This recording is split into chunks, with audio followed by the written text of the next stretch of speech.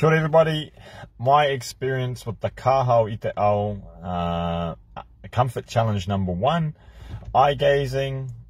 In my experience, especially over the last few days, I've actually been doing this, funny enough, for the last couple of months, just to see the reactions on people's faces, which is, as Travis will know, is very varied.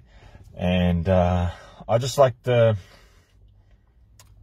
I'd like to say that society's not ready for this.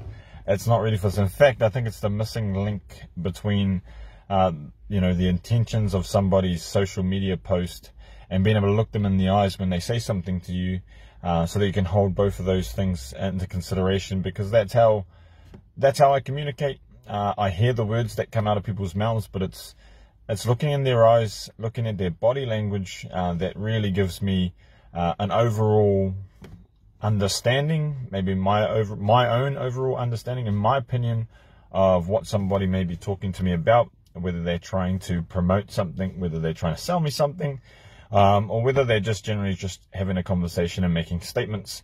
The way that I gauge intention is through the eye gazing. Sometimes I just need a slight little look.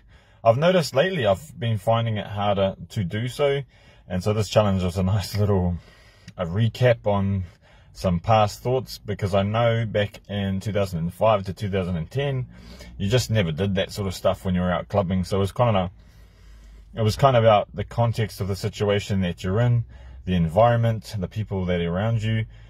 I think I'm going to be really interested to find out what these other comfort challenges are, ready to smash them out, ready to be a part of this program. Ngā mihi whare huka huka, te whare huka huka for providing this fun platform for people like myself. For me, I just want to further my knowledge in terms of e-commerce. Although I'm a face-to-face person, I like to eye gaze.